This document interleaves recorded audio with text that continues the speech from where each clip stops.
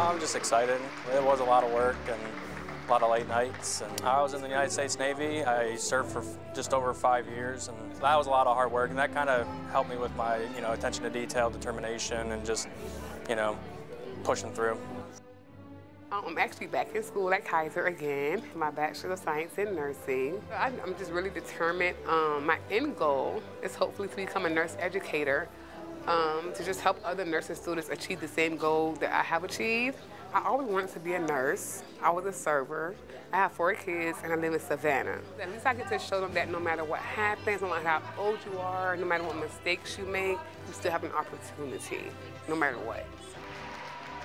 Each of you is now equipped with the strength to overcome your break, to persevere any challenge that comes your way, and you now have the potential to leave a lasting impact on the world.